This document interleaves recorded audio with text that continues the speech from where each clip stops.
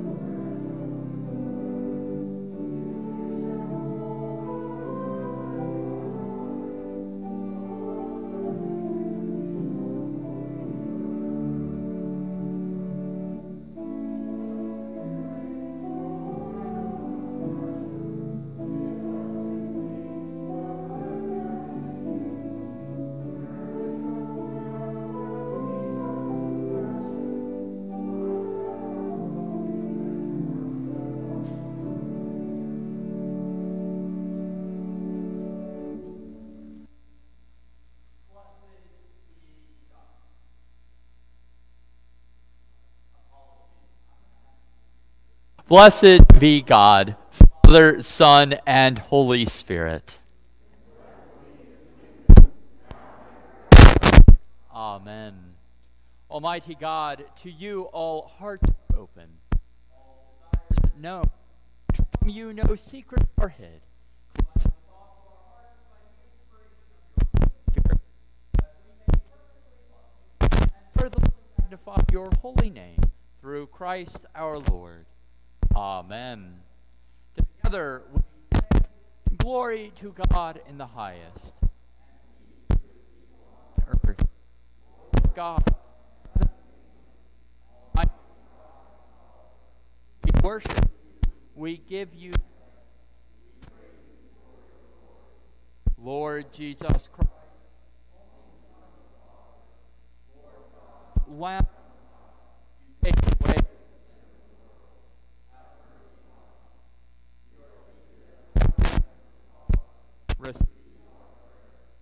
For you, Holy One, you alone are Lord, you, Jesus Christ, Spirit, glory of God, Father.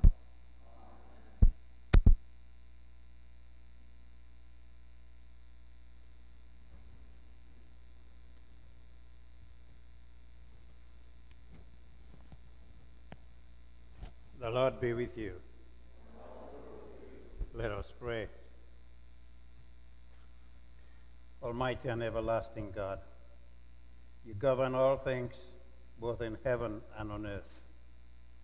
Mercifully hear the supplications of your people, and in our time grant us your peace. Through Jesus Christ our Lord, who lives and reigns with you and the Holy Spirit, one God, forever and ever. Amen. Please be seated for the reading of Scripture.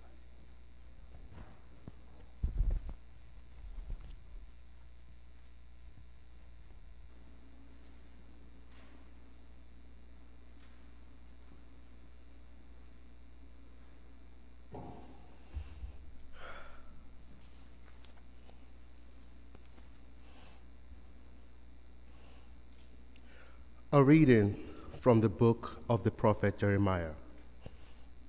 Now the word of the Lord came to me, saying, Before I formed you in the womb, I knew you, and before you were born, I consecrated you. I appointed you a prophet to the nations. Then I said, Lord God, truly I do not know how to speak, for I am only a boy. But the Lord said to me, Do not say, I am only a boy, for you shall go to all whom I send you, and you shall speak whatever I command you. Do not be afraid of them, for I am with you to deliver you, says the Lord. Then the Lord put out his hand and touched my mouth, and the Lord said to me, Now I have put my words in your mouth. See, today I appoint you over nations and over kingdoms, to pluck up and to pull down, to destroy and to overthrow, to plant and to build. To build and to plant. The word of the Lord. Our psalm today is Psalm 71. We shall read responsively in the half verse. In you, O Lord, have I taken refuge. In your righteousness, deliver me and set me free.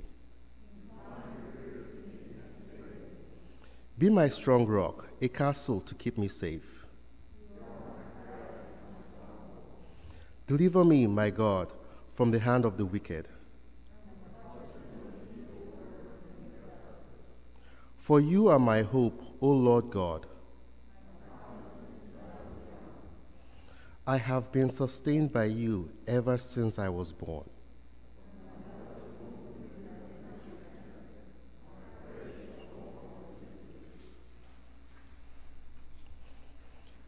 A reading from Paul's letter to the first church. A reading from Paul's first letter to the church in Corinth. If I speak in the tongues of mortals and of angels, but do not have love, I am a noisy gong or a clanging cymbal. And if I have prophetic powers and understand all mysteries and all knowledge, and if I have all faith so as to move mountains, but do not have love, I am nothing. If I give away all my possessions, and if I hand over my body so I may boast, but do not have love, I gain nothing. Love is patient, love is kind. Love is not envious or boastful or arrogant or rude. It does not insist on its own way. It is not irritable or resentful. It does not rejoice in wrongdoing, but rejoices in the truth. It bears all things, believes all things, hopes all things, endures all things. Love never ends. But as for prophecies, they will come to an end. As for tongues, they will cease. As for knowledge, it will come to an end. For we know only in part, and we prophesy only in part. But when the complete comes, the partial will come to an end. When I was a child, I spoke like a child, I thought like a child, I reasoned like a child. When I became an adult, I put an end to childish ways. For now we see in a mirror, dimly, but then we will see face to face. Now I know only in part, then I will know fully. For even as I am fully known. Now faith, hope, and love abide. These three, and the greatest of these is love. The word of the Lord.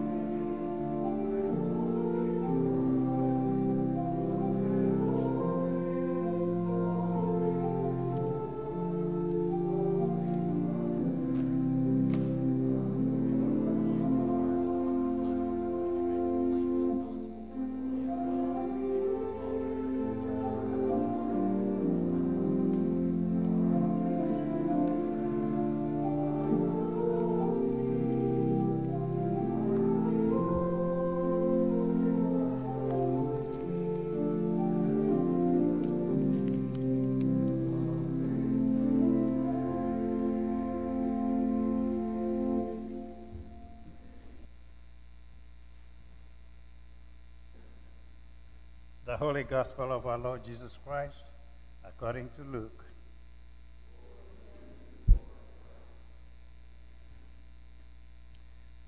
Jesus began to speak in the synagogue at Nazareth. Today, this scripture has been fulfilled in your hearing. All spoke well of him and were amazed at the gracious words that came from his mouth. They said, "Is not this Joseph's son?" He said to them, "Doubtless you will quote to me this proverb, 'Doctor, cure yourself.' And you will say, 'Do here also in your hometown the things that we have heard you did in Capernaum.'" And he said, "Truly I tell you, no prophet is accepted in the prophet's hometown. But the truth is, there were many widows in Israel in the time of Elijah, when the heaven was shut up 3 years and 6 months, and there was a severe famine over all the land. Yet Elijah was sent to none of them, except to a widow at Zarephath in Sidon. There were also many lepers in Israel in the time of the prophet Elisha, and none of them were cleansed except Naaman the Syrian." When they heard this, all in the synagogue were filled with rage.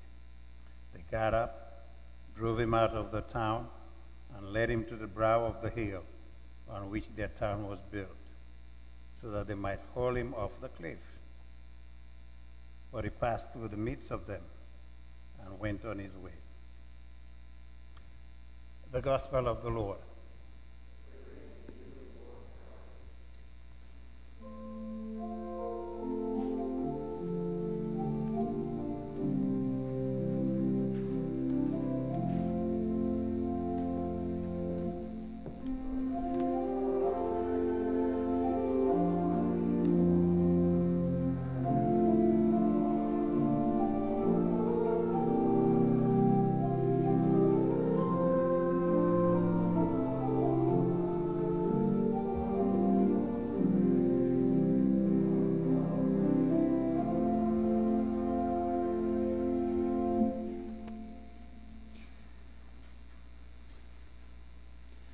This morning I speak to you in the name of God, who is Father, Son, and Holy Spirit. Amen. Please be seated.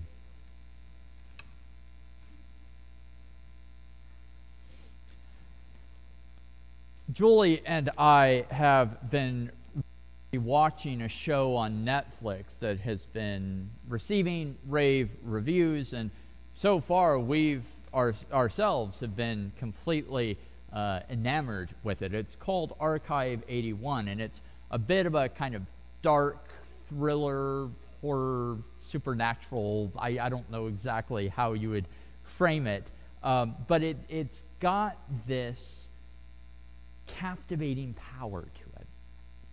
And we find ourselves waiting kind of each day till the evening after Anna goes to bed to watch the next episode.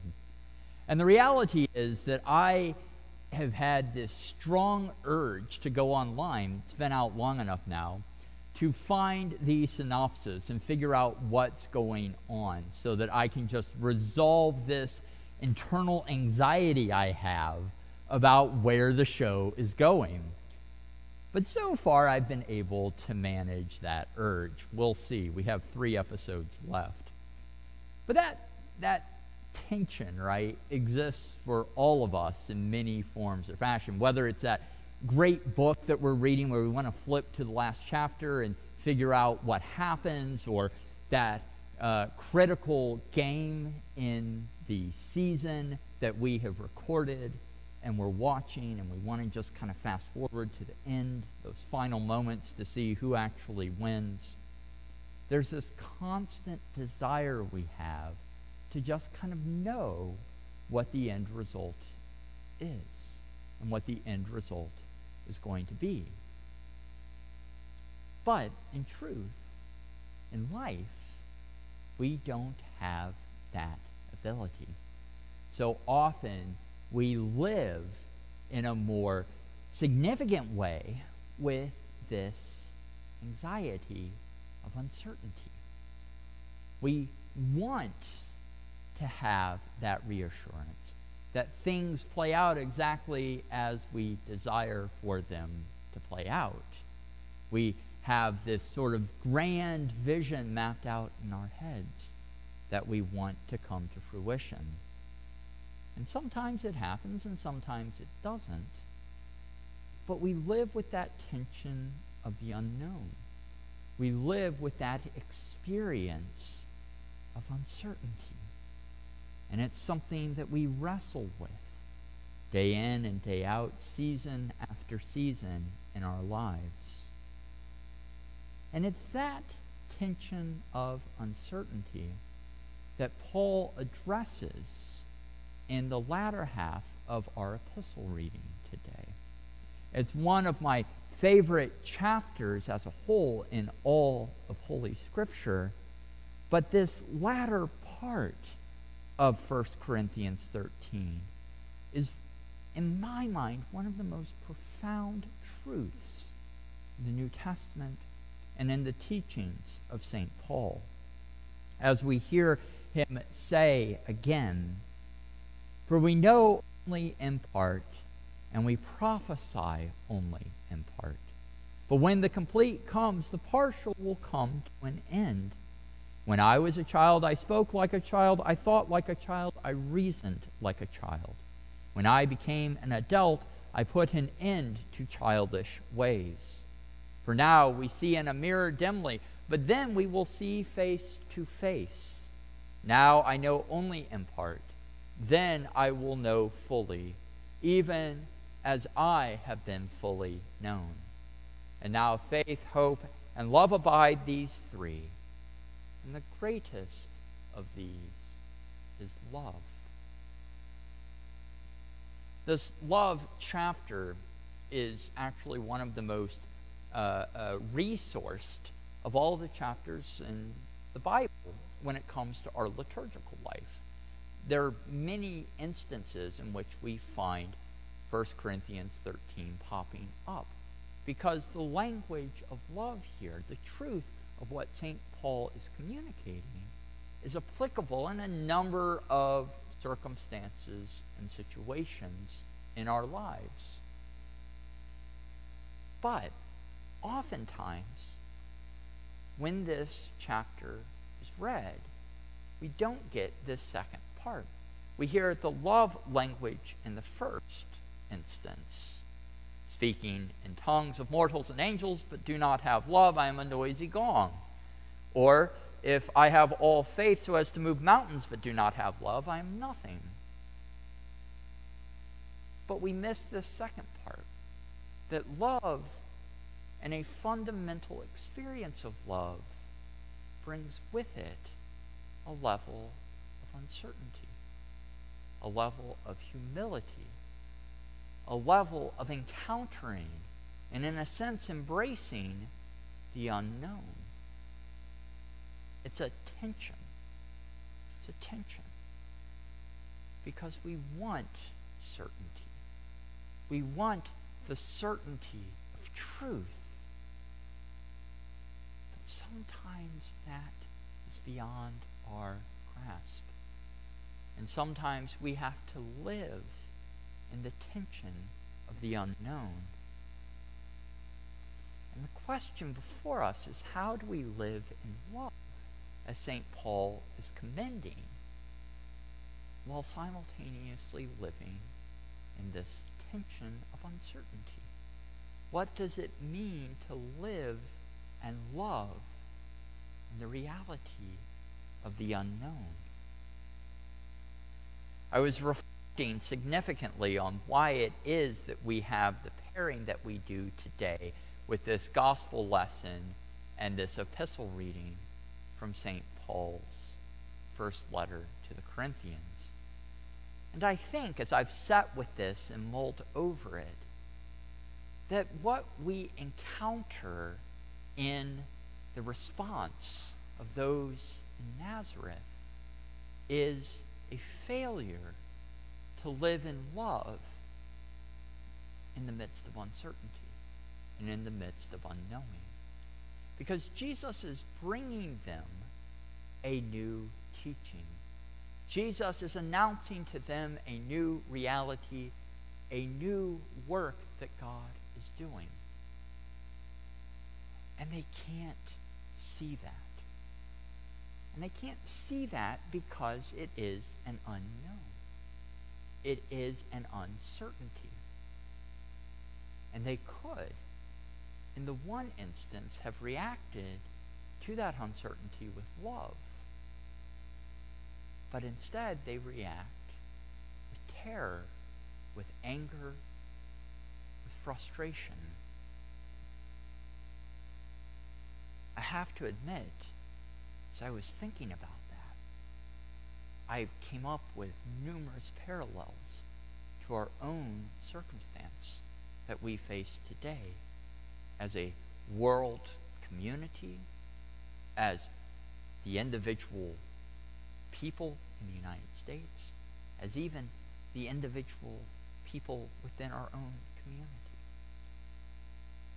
Long before COVID, we've experienced this sense of growing uncertainty in the world around us. Things aren't as clear-cut and concrete as they seemed 50 years ago, 25 years ago.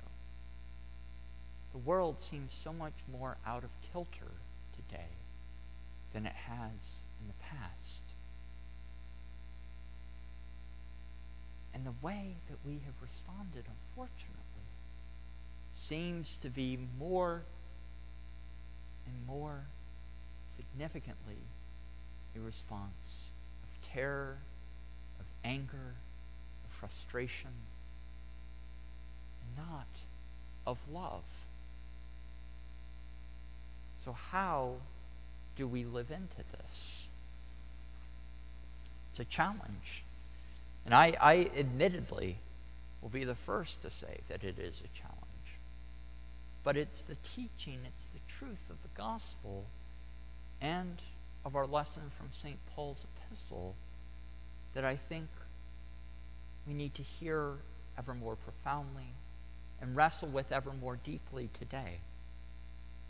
How to live in love in times of uncertainty. You know, last week I talked quite a bit about the Great Migration.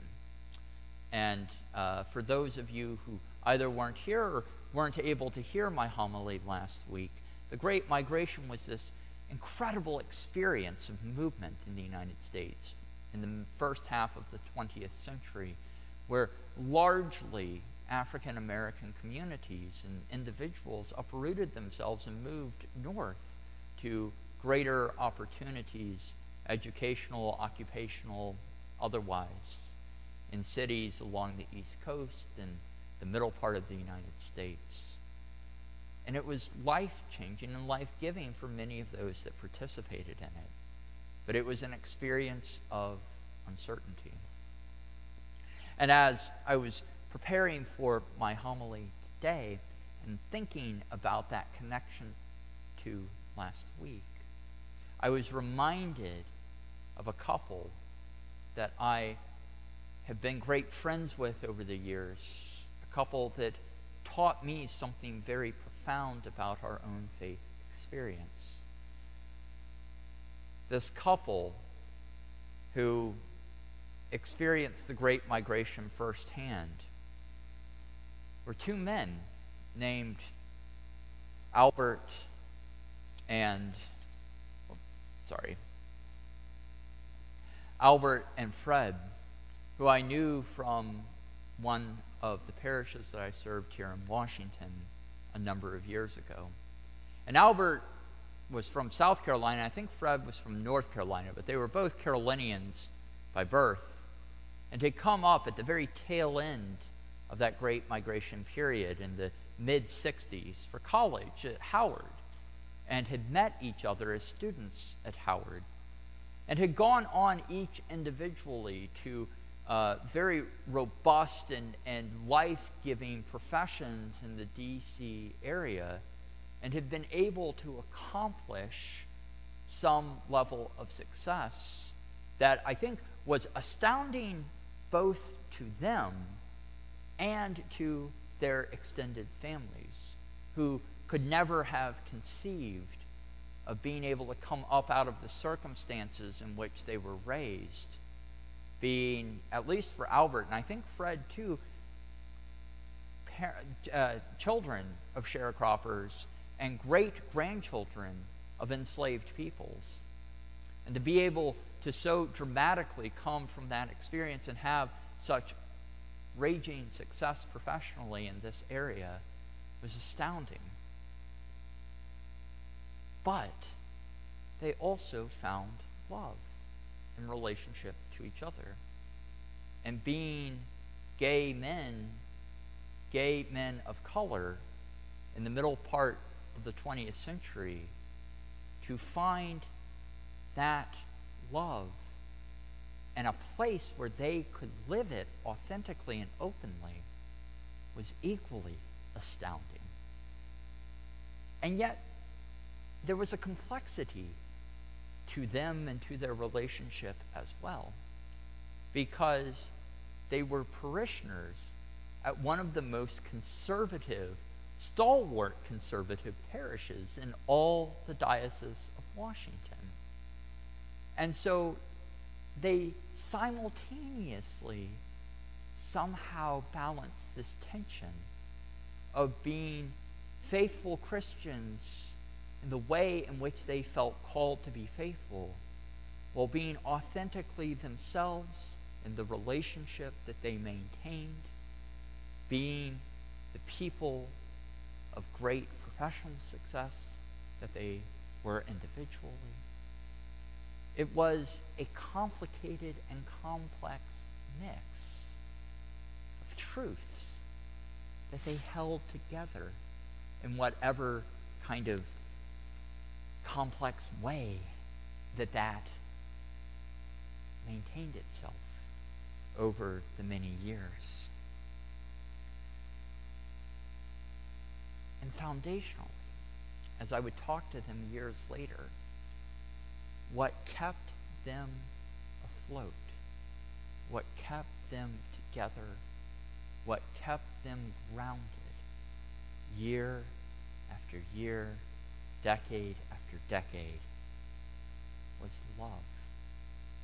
They knew intimately the love that is being communicated in St. Paul's reading from Corinthians today. It wasn't simply a filial love that they had for one another, for their family, for their church community.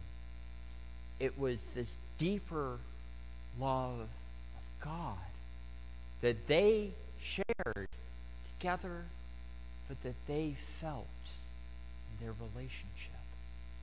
That God's love kept them together, kept them grounded, kept them attuned to the work that God was doing in the world. And God blessed them over their many, many years together. God kept them grounded. And God showed them what that love can look like in its many and complex forms. Even as they lived the experience of uncertainty, lived the experience of the uncertainty of being people of color, in a society that in many ways did not support or accept them, being gay men in a society that certainly did not accept them, being unable even to consummate that love together in a official way until the very end of their life together. They lived that tension of uncertainty, but they navigated it through love. And as we hear this reading today, as we come to this time in our life together and discern how we are to live into this uncertainty and love, I think we're offered some profound opportunities to step back and reflect on that as a community, as individuals, as an entire world in a great period of uncertainty.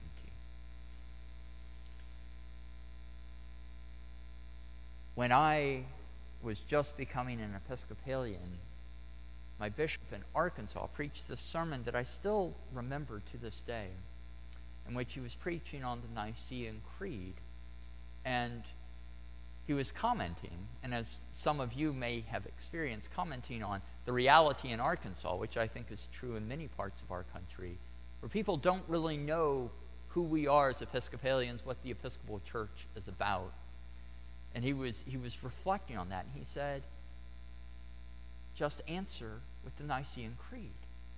It's what we profess every Sunday. He said, that's what we're on about. If anyone asks you, who are the Episcopalians, what's the Episcopal Church about? Say, we're about Jesus. We're about the Nicene Creed. We're about these affirmations that we affirm in the Nicene Creed. But more significantly than that, he picked up on the very end of the creed and he said, we also know where this is headed. This is not some pitched battle in which we don't know the outcome. We know foundationally that Jesus wins out in the end, that God triumphs in the end, and that certainty we can rejoice in and be reaffirmed in and be reassured by. And that's true. But I think I'd be remiss without acknowledging that in these times of great tumult and upheaval, that truth can seem very far away, can seem very dim. It can seem hard to hold on to. So even as we wrestle in that uncertainty, even as we wrestle to remember that truth, how are we to be together in the midst of that struggle? And the answer we have is love. Even in times of great trial, love. Even in times of unknowing, love. Even when things don't seem to be coming together, love. Love is it. As Bishop Curry is so fond of saying, if it's not about love, it's not about God. Love is our response. Whatever struggles, whatever trials, whatever difficulties we face, love is our way forward. And it might be that we are the ones in need of love. It might be that we are the ones who are able to offer it. But either way, in these times of great challenge, the truth we hear in today's gospel is that love is what gets us through. And I offer that today for us to reflect upon, to be reassured by, and to be challenged as we think about the ways that we are called to love in the midst of uncertainty. How is it that we can be a loving presence for someone else? How is it that we might need to ask for that love if we are seeking to find it? Love is the answer.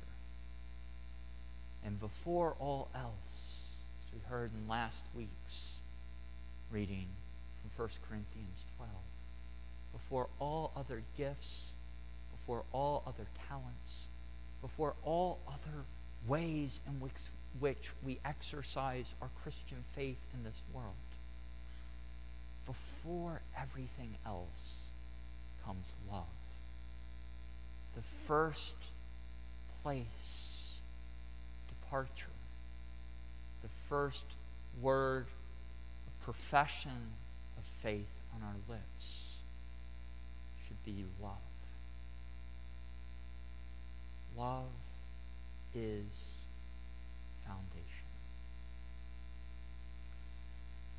So today, as we hear afresh these words from Holy Scripture, hear anew the reassurances that God gives us in this liturgy, in this place, in this time of renewal, let us hear love. Let us hear the reassurance of love. And let us recommit to love of ourselves, of one another, of those to whom we are called. And let us leave this place in love and evermore seek after the love that God is giving to us as we live and move and have our being in this world. In the name of the Father, and of the Son, and of the Holy Spirit. Amen.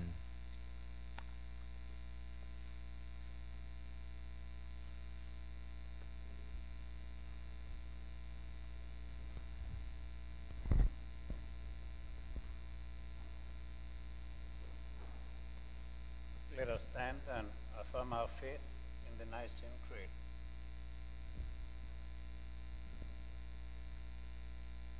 We believe in one God, the Father, the Almighty, maker of heaven and earth, of all that is seen and unseen.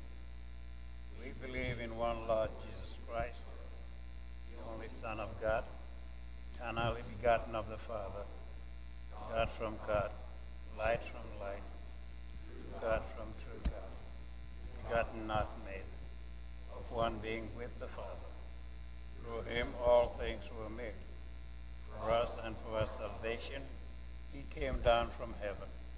By the power of the Holy Spirit, he became incarnate from the Virgin Mary and was made man. For our sake, he was crucified under Pontius Pilate. He suffered death and was buried. On the third day he rose again, in accordance with the Scriptures, he ascended into heaven, and is seated at the right hand of the Father. He will come again in glory to judge the living and the dead, and his kingdom will have no end. We believe in the Holy Spirit, the Lord, the giver of life, who proceeds from the Father and the Son. With the Father and the Son he is worshipped and glorified. He has spoken through the prophets. We believe in one holy Catholic and Apostolic Church. We acknowledge one baptism for the forgiveness of sins. We look for the resurrection of the dead and the life of the world to come. Amen.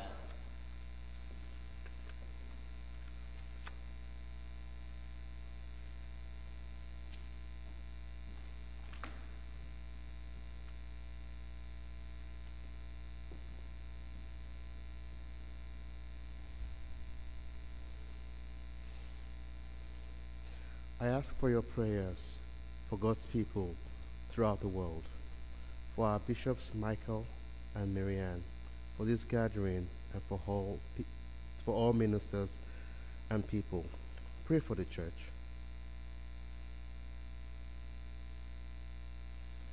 I ask your prayers for peace, for goodwill among nations, and for the well-being of all people. Pray for justice and peace. I ask your prayers for the poor, the sick, the hungry, the oppressed, and those in prison. Pray for those in any need or trouble, especially Kathleen Bear, Barbara Barlow, the Brandhover family, Ellen Brewer, Kimberly Bronte, Tiana Bryant, Joe Carinci, Louis Carinci, Erin Chirian, Carl Cutright and Dale Cutright, Azurian Elderman, Jonathan Elderman, Audrey Engstrom, Carol Goodman, Michael Greenstein, Jan Harris, Jeff Hoschuker, Raphael Martins, Carolyn Mills, Craig Mills, Steve Mullen, Ruth Pathrow, Benjamin Ramney, Bartolomeo Torres, Danilo Torres, Dulce Torres, Victor Torres and the Torres family, the Trosi Groton family, especially Kate and Shay Groton, and John Ward. I ask your prayers for all who are affected by COVID-19 and its variants. More than 362 million cases worldwide, more than 5.6 million deaths worldwide.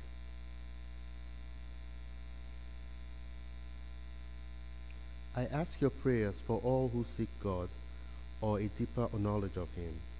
Pray that they may find Him and be found by Him. I ask your prayers for the departed, especially Kathy Gearing, David Goodman, Larry Kojayo, Terry Smiley, and Ruth Westphal. Pray for those who have died.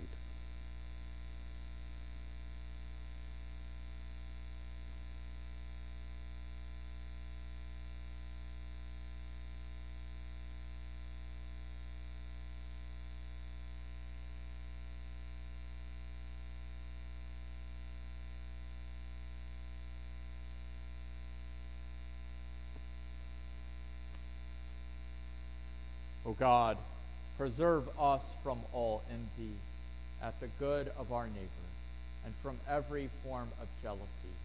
Teach us to rejoice in what others have and we have not, to delight in what they achieve and we cannot accomplish, to be glad in all that they enjoy and we do not experience, and so fill us daily more completely with love, through him in whom you have promised to supply all our need, our Savior, Jesus Christ our Lord. Amen.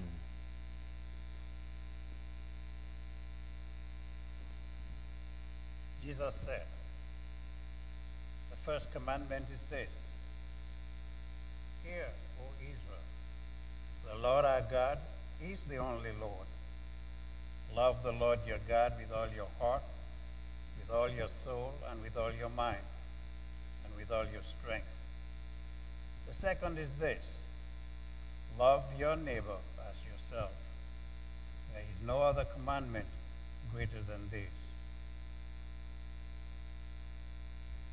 Let us confess our sins against God and our neighbor.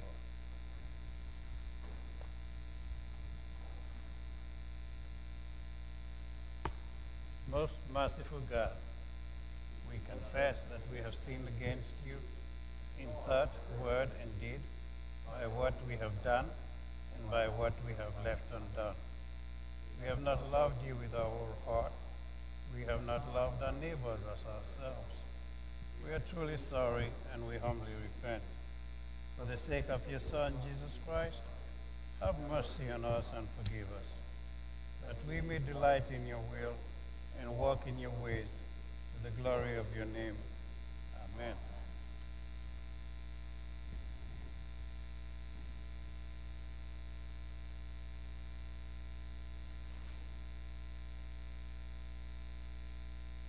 Almighty God, have mercy on you, forgive you all your sins through our Lord Jesus Christ, strengthen you in all goodness, and by the power of the Holy Spirit keep you in eternal life. Amen. And now I invite you all to join with me as we pray our prayers together. For those celebrating anniversaries this week, let us pray. O God, you have so consecrated the covenant of marriage that in it is represented the spiritual unity between Christ and his church. Send therefore your blessing upon these your servants, that they may so love, honor, and cherish each other in faithfulness and patience, and their home may be a haven of blessing and peace. Through Jesus Christ our Lord. who lives and reigns with you and the Holy Spirit, one God, now and forever. Amen. Those celebrating birthdays this week, let us pray together. Watch over your children, O Lord, as their days increase. Bless and guide them wherever they may be. Strengthen them when they stand. Comfort them when discouraged or sorrowful. Raise them up in the fall, and in their hearts may thy peace, which passeth understanding, abide all the days of their lives. Through Jesus Christ our Lord. Amen. And then our prayer for those who have traveled, will travel, or are traveling. Together we pray, O God, our heavenly Father, whose glory fills the whole creation, and whose presence we find wherever we go. Preserve those who travel, surround them with your loving care, protect them from every danger, and bring them in safety to their journey's end. Through Jesus Christ our Lord. Amen. O God of peace, you have taught us that in returning and rest we shall be saved. In quietness and confidence shall be our strength. By the might of your Spirit, fill us we pray, to your presence, where we may be still and know that you are God. Amen. Please stand. The peace of the Lord be always with you.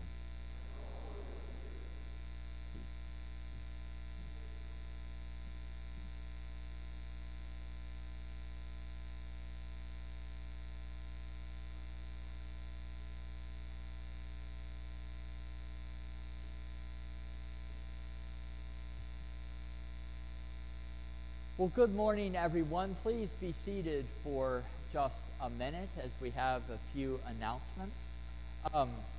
First of all, I just want to say another warm welcome to those of you that are with us in person today. For those of you joining with us digitally, thank you for being with us.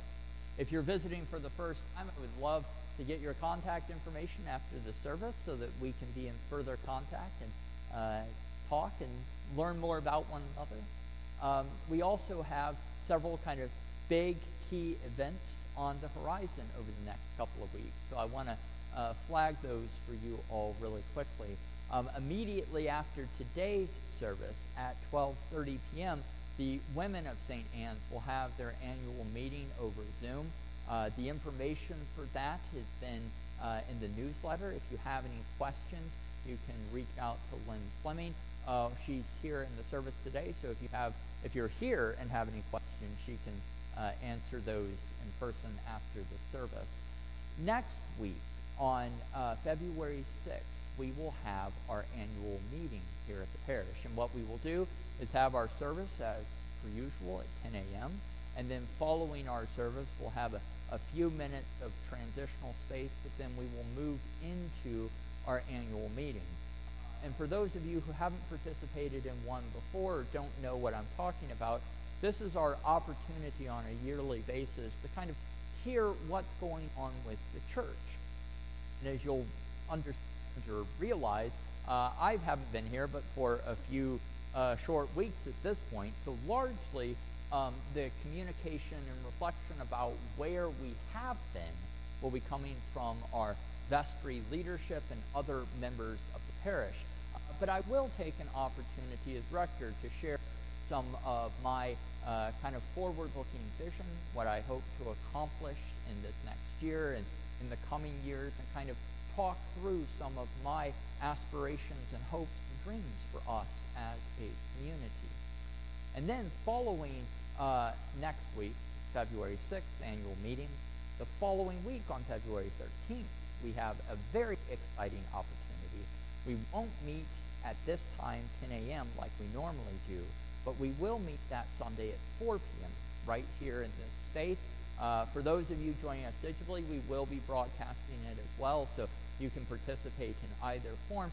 But Bishop Mary Ann Buddy will be with us, and she will be installing me as the rector, which is a sort of specific liturgy that she as bishop performs to kind of officially put me into this position that you all have elected me to. And that will be a joyous occasion to be with her, to celebrate that experience. And then after the service at 4, we will have a reception with her in our parish hall. So we'll have some time to be with her and to interact with her in that joyous and celebratory atmosphere. On that note, thinking of Bishop Buddy, I do want to just say one quick word about yesterday. Deacon Eugene, myself, Pam Brewer, several folks from the church participated in our diocesan convention, and all went very well. I'm very happy to report that we as a whole diocese are on a very strong footing, both financially and in terms of the kind of mission and goals and aspirations that we have as an entire diocese. We have an incredible and profound leader in Bishop Buddy, and she has committed, and this is the kind of key thing I want to tell you about today, and I'll be talking about some more elements of the diocese and diocesan work in the coming weeks, but she has committed, barring some unforeseen circumstance, to continue walking with us, leading us as bishop for the next 5 years. At that 5-year mark, she is going to begin a process of discernment with diocesan leadership, with the parishes around the diocese, to discern what the future holds, whether that is a beginning to think about a process of transition to calling of the next bishop, or maintaining her position as our bishop for a few years after that. So we will see in that sort of 5-year time what that will look like. But as of right now, she is committing to continuing on as our bishop for the next 5 years. And so we celebrate that. We continue to lift her up in our prayers as she guides us and leads us in the ways that she does. So we had a very profound and joyous time together yesterday, and had several things of great conversation that we will be talking about soon. Now walk in love as Christ loved us and gave himself for us as an offering and a sacrifice to God.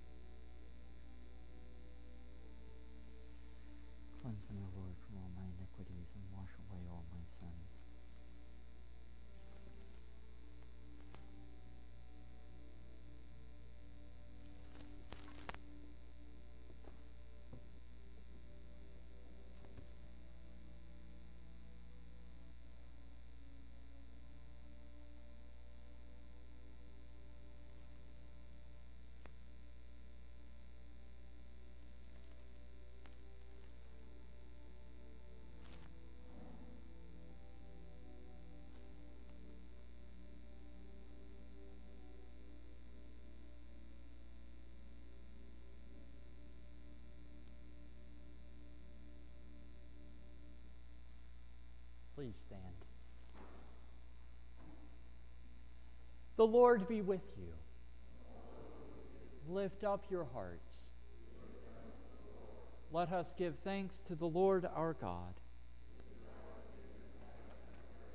It is right and good and joyful thing, always and everywhere to give thanks to you, Father Almighty, Creator of heaven and earth, because in the mystery of the Word made flesh you have caused a new light to shine in our hearts, to give the knowledge of your glory in the face of your Son, Jesus Christ our Lord. Therefore we praise you, joining our voices with angels and archangels, and with all the company of heaven, who forever sing this hymn to proclaim the glory of your name.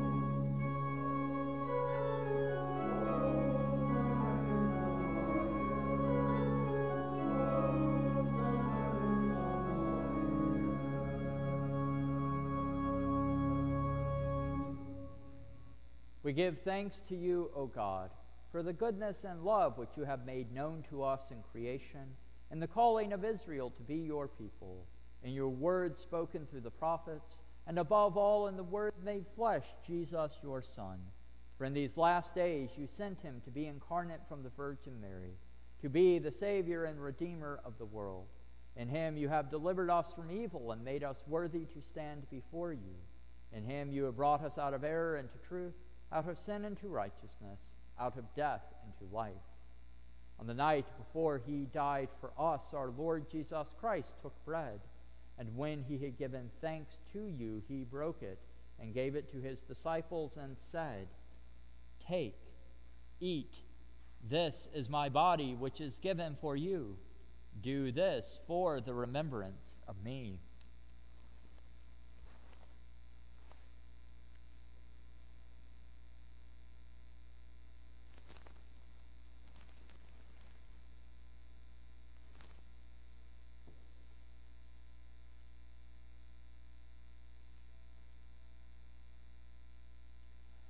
After supper he took the cup of wine, and when he had given thanks, he gave it to them and said, "Drink this, all of you.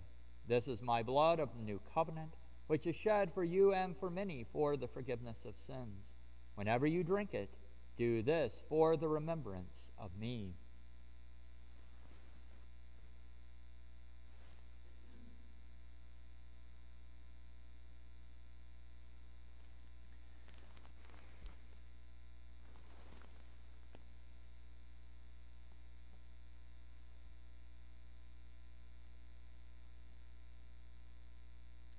Therefore, according to his command, O Father, we remember his death, we proclaim his resurrection, we await his coming in glory.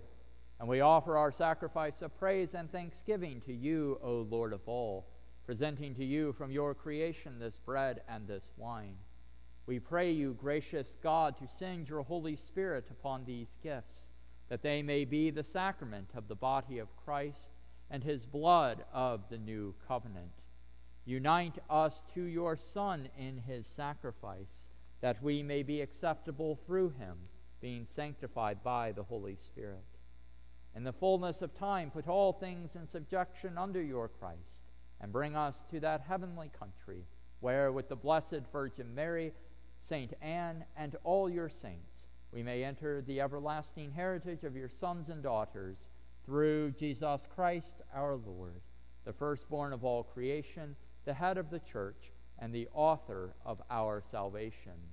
By him, and with him, and in him, in the unity of the Holy Spirit. All honor and glory is yours, Almighty Father, now and forever. Amen.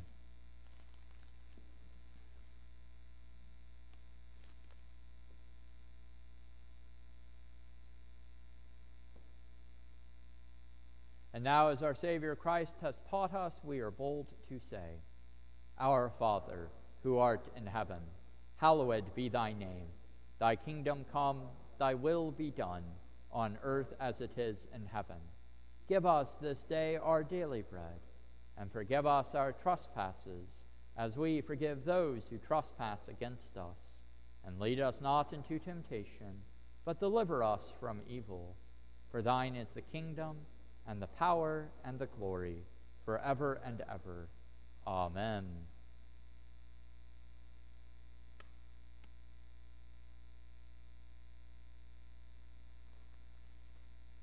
Alleluia, Christ our Passover is sacrificed for us. Therefore let us keep the feast. Alleluia.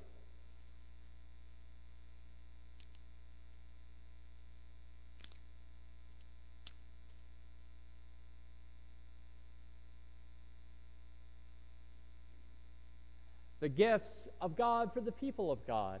Take them in remembrance that Christ died for you, and feed on him in your heart by faith with thanksgiving. For those of you who are worshiping with us from home, let us pray together. Dear Lord, help me to remember past celebrations of your Eucharistic feast. Reanimate in me the feelings and desires that make this experience a sacred and abiding one.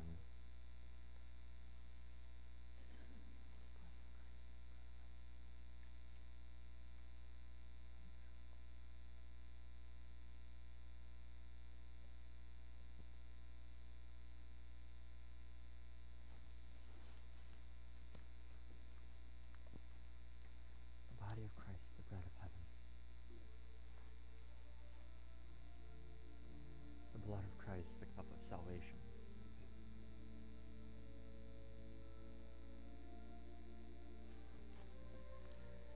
The body of Christ, the bread of heaven.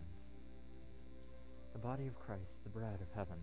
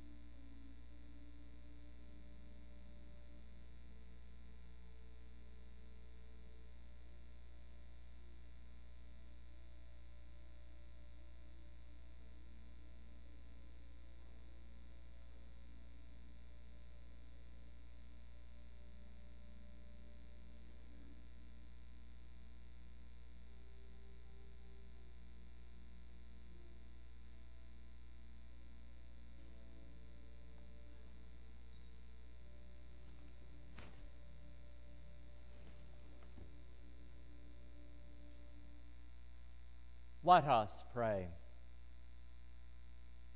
Eternal God, Heavenly Father, you have graciously accepted us as living members of your Son, our Savior, Jesus Christ, and you have fed us with the spiritual food and the sacrament of his body and blood.